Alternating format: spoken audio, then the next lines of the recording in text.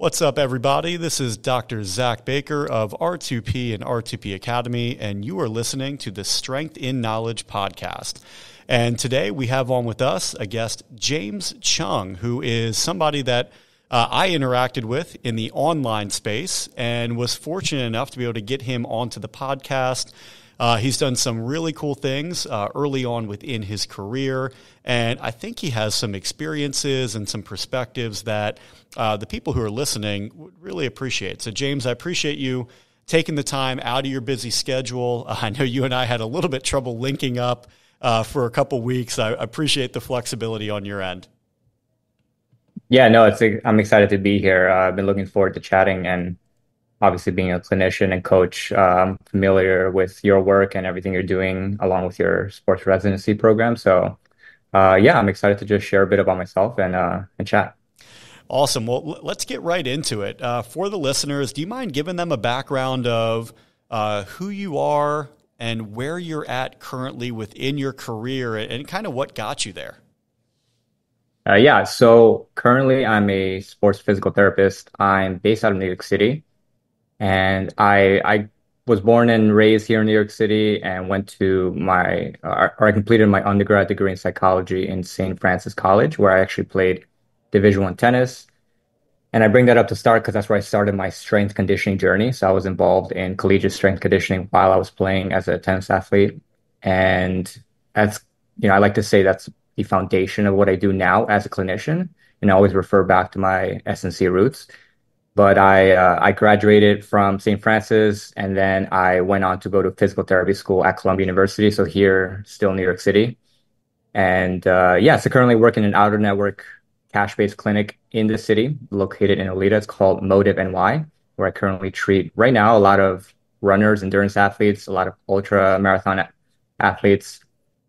And it's funny that I'm working with runners because although I was part of Columbia's Run Lab, where we did a lot of running analysis with patients, didn't see myself working with this patient population because I have a strong attachment to weightlifting, Olympic weightlifting specifically, because I competed shortly after graduating from college. And I always thought myself as a clinician who was going to be working with strength athletes. But to be honest, one of the things I'm having the most fun with is bringing my background and strength to this patient population. And luckily, I'm in a space where I can really leverage my time with them because it's one-on-one for the hour. So it's been pretty good. I graduated in 2022, and so far, taking it day by day. No, that's awesome. And I think it's kind of funny, you're early in your career, you've been practicing for a couple years, and you're already getting into something that you didn't envision yourself spending as much time in with the endurance athletes. And I think it highlights just the importance of we don't really know what we truly like or dislike until you start spending some time doing it. And I think I've been practicing for 12 years now. I've gone through a few different things just in regards to professional interest of where I found myself spending more or less time, either in the continuing education space of different theories or models or systems and processes that I thought were more or less beneficial. And then I've also found myself evolve personally. I'm married. I have 3 kids. I've got a much different home life dynamic now than I did when I graduated. So there's certain things clinically, just from an X's and O's of patient care that I've seen evolve. And then there's certain things professionally and personally of just what I value now in regards to how I structure my days, how I structure my weeks, the work setting of what's ideal. So it's pretty cool to hear that you're already, kind of dabbling within that within the first couple of years. But going back into kind of the PT space and really the clinical space, what would you say is truly your passion, or where have you spent the most kind of either time or just mental bandwidth getting involved with the X's and O's of PT? And, how did you run into that, or how have you developed that?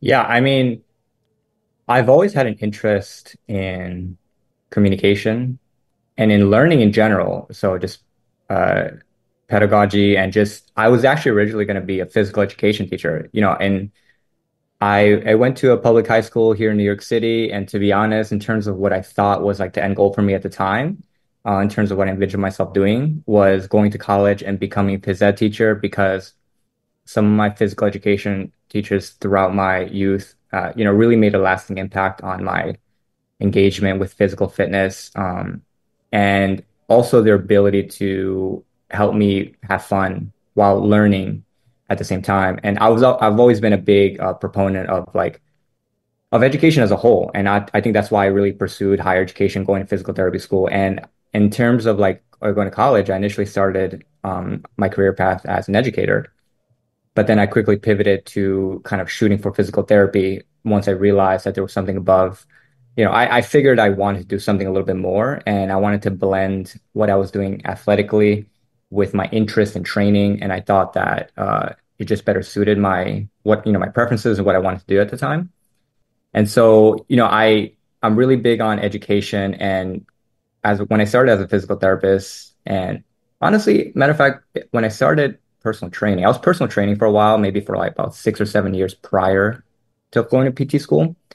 And when I found the most success as a coach and as a trainer, those moments really had a lot to do with how I was able to communicate with my clients and how I was able to help them better understand their goals, put together a plan for them to achieve them, and also finding this balance of collaboration between the two of us. And I think it's something that I've really taken with me in everything I do now as a clinician. And obviously, if anything, it's even more important, given that now I'm a healthcare provider. It's something that I really pride myself in. And that ultimately led me to explore, I'll kind of dive a little bit deeper into motor learning. And I've done a couple of talks about this, and it's something I was very, very interested in, even while I was in PT school. And just, I remember listening to the Perception Action podcast with Rob Gray. So if anybody's interested in learning more about ecological dynamics or motor learning theory, uh, something I'll never forget hearing was, you can't teach somebody how to move if you don't know how they learn to move. And I really appreciated that perspective because it really highlighted some of the frustrations I had with myself whenever I was trying to learn a skill. I played basketball in college, I played collegiate tennis, and whenever I was trying to learn and engage with a new skill I wanted to get better at, I usually had a hard time whenever a coach would try and tell me how to move. That might be because of my issue with authority in general or as a whole potentially, but I feel like that's a different story. But in terms of, what I felt most comfortable doing when I was learning was, finding space and time to learn and explore for myself. And coaches and educators in my life that made the biggest lasting impact were the ones who gave me that space to explore. And so that's something I've always wanted to continue to emulate with every patient interaction I have and any client I ever end up working with in the future. I want to make sure I can create that same kind of space and, allowing them to learn more about themselves rather than me trying to dictate how they're supposed to move, which is something I have a pretty big issue with in general, with how I initially got exposed to exercise prescription as a coach. But I think in hindsight, it's something that I'm really glad I came across and really glad I connected the dots with because it's really helped me out. No, that's awesome. And it's funny that you had mentioned kind of your entry point into this general field was physical education. And my mom was actually a physical education teacher. She worked with adapted phys ed students. And I had always grown up being around it. And I knew I wanted to do something health, wellness, fitness, medical. I just didn't know what. And then PT ended up being something that I thought checked off a lot of boxes. It allowed me to dabble in the medical space. It allowed me to dabble in the strength conditioning space.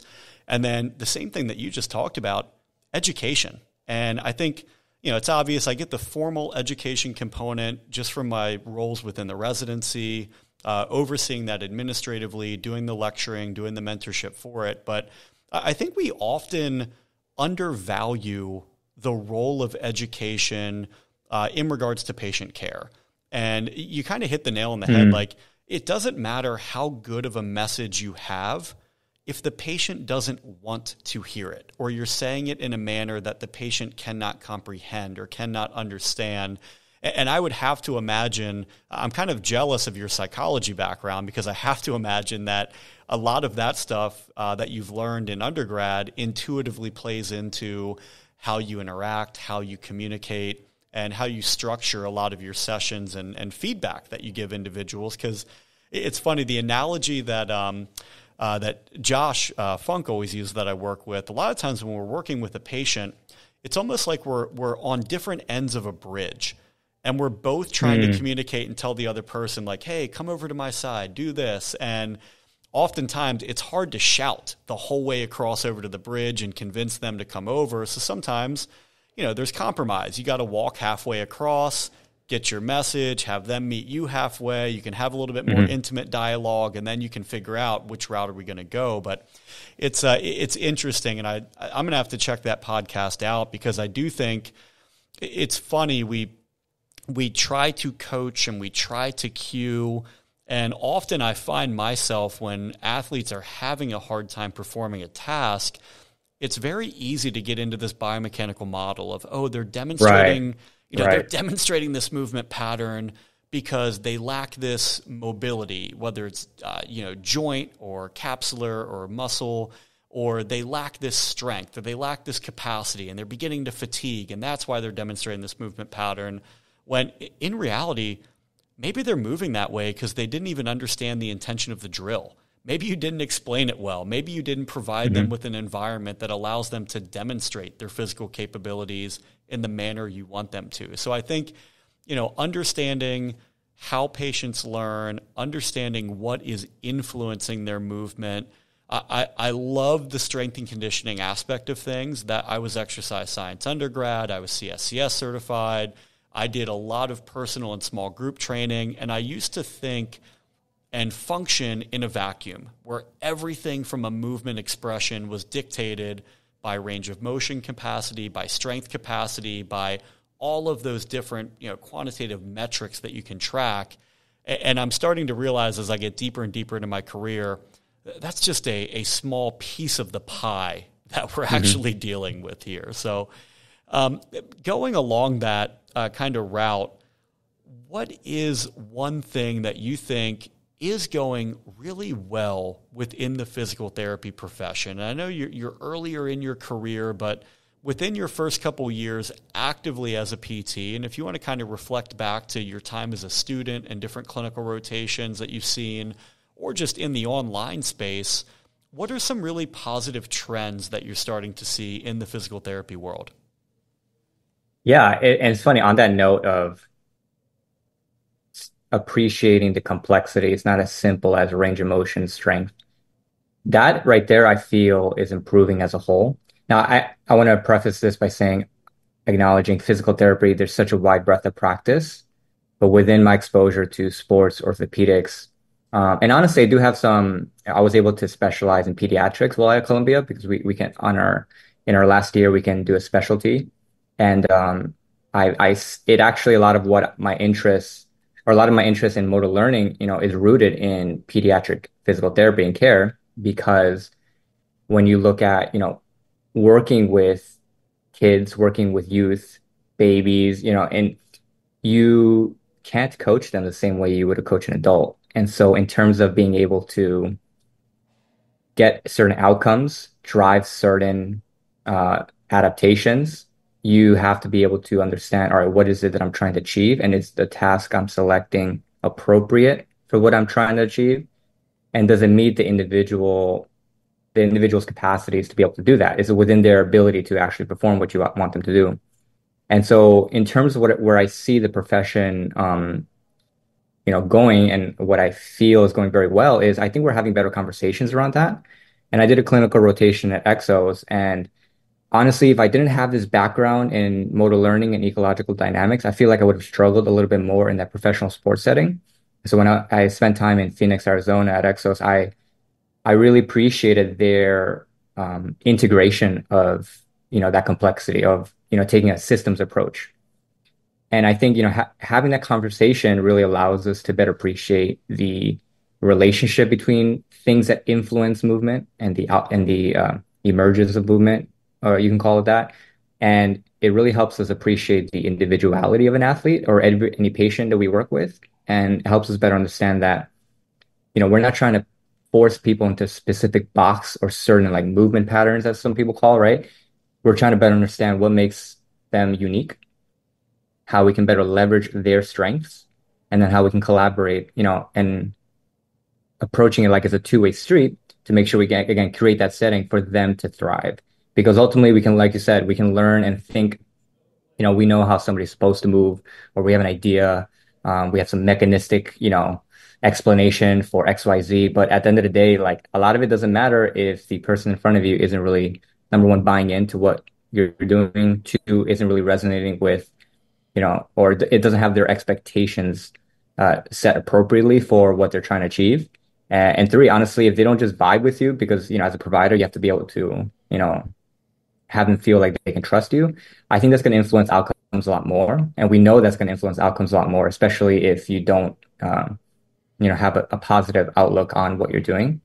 And so for me, the profession as a whole, I feel those conversations are happening more often. And I also see it happening a lot more in the coaching world as well, because I still work with a lot of personal trainers here in the city, and I do a lot of continuing education for coaches specifically that want to collaborate with physical therapists. And I'm just really happy to see that because I think we're no longer saying you're in pain because your glutes hurt or your glutes are weak. Your knee hurts because you of valgus, like, and trying to find the answer to, so-called problems. I think we're just appreciating the complexity. And I think it's just driving better and better care as we start to really dive deeper into supporting the individual rather than just focusing on, like, again, like the biomechanical approach that is so prevalent and something that everybody gets exposed to when they first get started. But I definitely see that being a huge shift.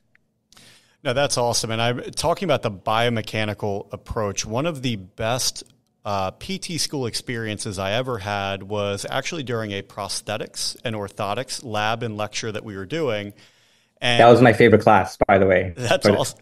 And the individual who was presenting, the whole topic was mostly geared towards prosthetics and fitting them appropriately and gait analysis and understanding if you have an inappropriately fitting prosthetic or orthotic, how could that force certain movement strategies to accommodate whatever the orthotic is. And he went into great detail in regards to, if something is too big, if something is too small, if it has all these different variables at play, how that's going to affect the gait cycle. And then he kind of took a whole 180 and he said, all right, now let's take an individual, that they're not somebody who has an amputated limb. They're just a individual who is in the general population, and he used a runner as an example.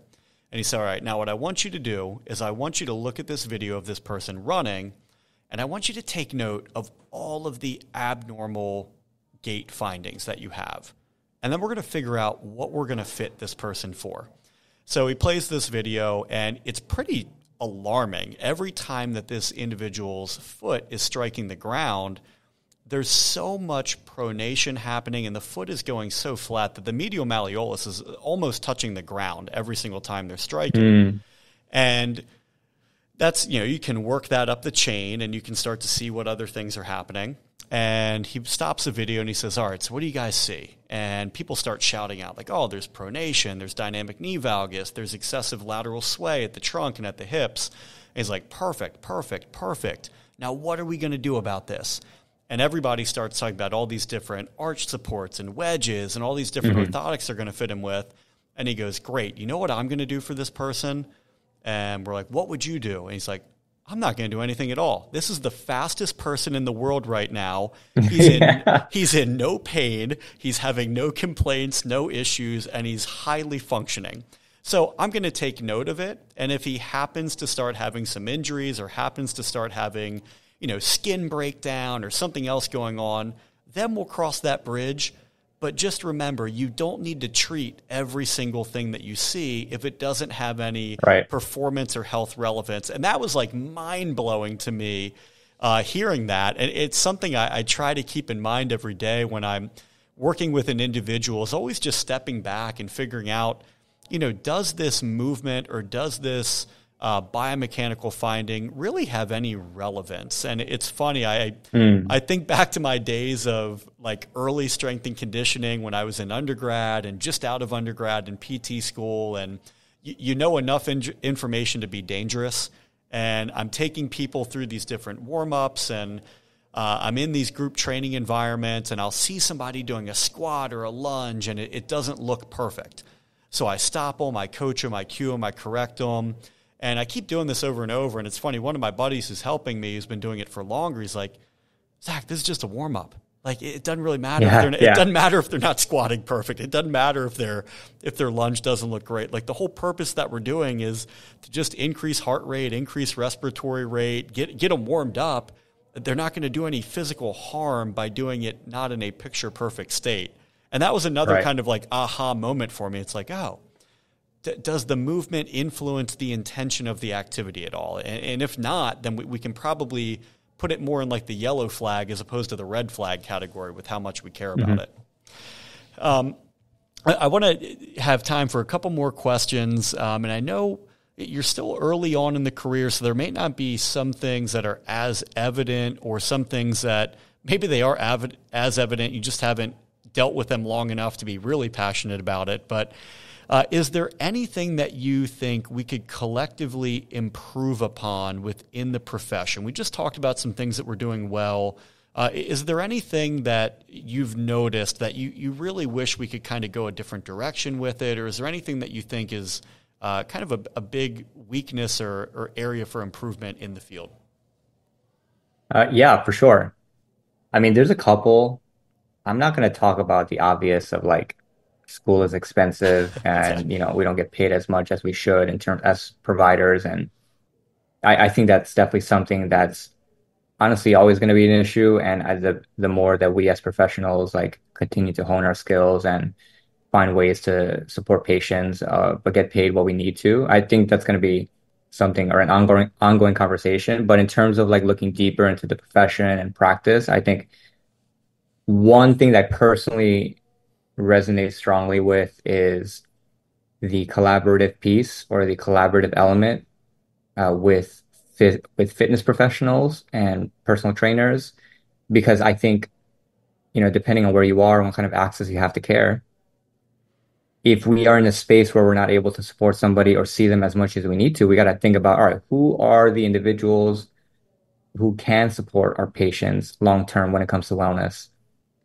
And obviously, my foundation and my background is in strength conditioning. I was a personal trainer, and I'm seeing people 2 nights a week, 3 times a week sometimes, right? Once a week. In terms of frequency, in terms of being able to execute and support wellness as a whole, I strongly believe personal trainers and fitness professionals are in a better position.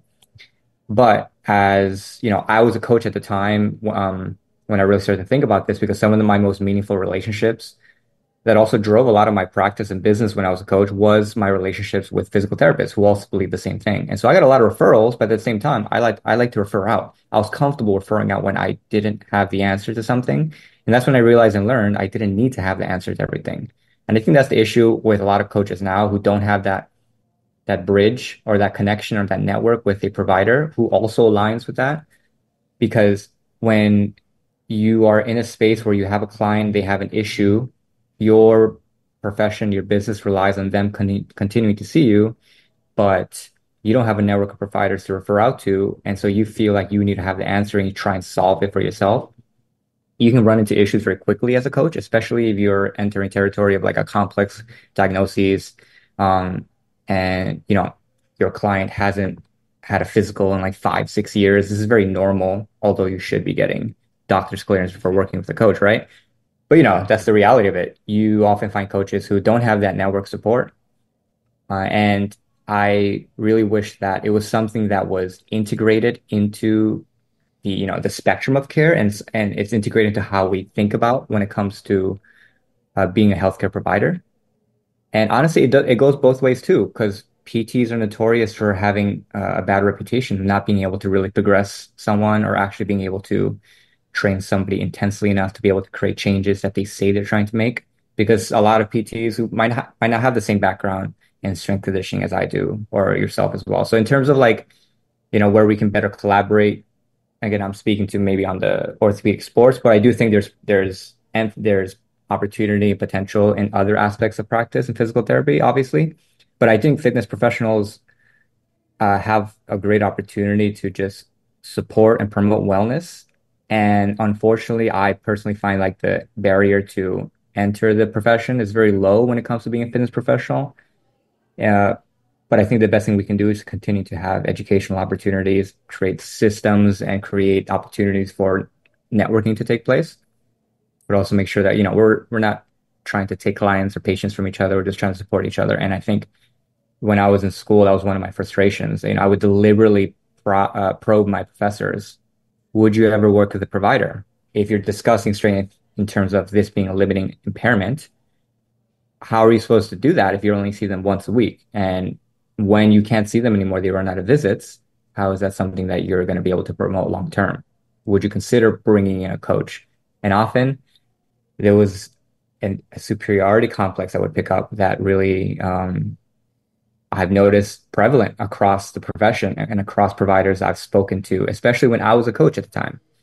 So to me, I think we can improve that as a profession. And in general, I think it just has a lot to do with talking with each other more and just figuring out how to support each other. No, I love that. And I think a lot of times we just need to be realistic and put our egos aside and appreciate what are our strengths, what are our weaknesses. I think at times we overestimate what we know collectively as a profession. And I think we also underestimate what others know at times. And something that I've tried to be more intentional throughout my career is getting to know the other people in the community. Who are the physicians that are out there? Who are the strength coaches? Who are the chiropractors? Who are the massage therapists? And I think oftentimes people in the fitness world assume that certain PTs don't know anything about strength conditioning. And honestly, in a lot of cases, they're probably right, because that's not part of the PT school curriculum. And if you don't have some sort of background or other experiences, you may have a very limited knowledge in that field. But there are some really, really good PTs who are also really, really good at strength. On the other end of the spectrum, I think sometimes in the clinical space, as PTs, we underestimate how much of what we do in mid and late phase rehab actually overlaps with what just a really good program, a strength training professional can do with an individual. And I think, like you had mentioned, whether it's due to insurance limitations or financial limitations, or maybe the patient has all the money and insurance in the world, you have all the knowledge in the world, you just don't work in a clinical environment where you can do that type of training. Maybe you have a small space, maybe you don't have the equipment or the resources. You need to be able to provide, if you really want to truly keep the patient's best interest in mind, you need to point them in the direction of other people who can give them a very holistic program. And I often found when you get into those later phases of rehab, there's so much that they need to work on. It's very, very hard to do all of that in one session on your own. So if you can build out a team, and if you're seeing somebody once a week or twice a week, and they're also seeing a strength coach 2 or 3 days a week, they can do a lot of just their conditioning, building up their capacity, doing a lot of their energy system development. They can do that stuff outside, and then you can focus your time introducing new and novel activity, progression into things that they haven't been exposed to yet. And you can really selectively utilize each other's time and resources to your advantage. And my biggest pet peeve is when PTs say, oh, I'm doing power training with this individual. I'm like, really? You just gave them a 15-second rest break? I don't think they truly are doing power training if they're able to hop right back up and do another 100% max output activity after just casually chatting for 15 seconds. Like if you're doing true strength training and true power training, unfortunately, just from an energy system standpoint, they need to have legitimate work to rest ratios. And for most PTs, you can't factor that in to the 15, 20, 30 minutes that you have with that individual one-on-one time. But guess what? You can send them to a strength coach and they can get after it in the weight room and knock all that stuff out there. And you can do maybe the more reintroduction of sport-specific tasks and other activities that you want to in the clinic. So I think that's a huge piece. And like you had mentioned, a lot of it boils down to just be a good person. Go out, meet some people, strike up genuine relationships, get to know them, get to know what they enjoy working with, what they have experience in. And you're going to start to realize there's more than enough patients and clientele to keep everybody busy. And exactly, it's funny. There was a business owner in the county that I work in who runs a gym, and he had talked about early on, he used to be afraid of the other gyms from taking his clients and all this. And he's like, you know what? There's 400,000 people that live in this county. my gym cannot hold 400,000 people. So there's more than enough people to go around for every gym owner. And in reality, it's going to be like the bottom tier of gyms that kind of cannibalize themselves. It's going to be the mid and the top tier that are all collectively working together with that abundance mindset. Right. James, we're kind of coming up on the end of this, but if you had any advice for people like yourself who are in the early stages of their career, or maybe people who are wrapping up PT school right now, to help them carve out a meaningful and rewarding career, what would you say to them?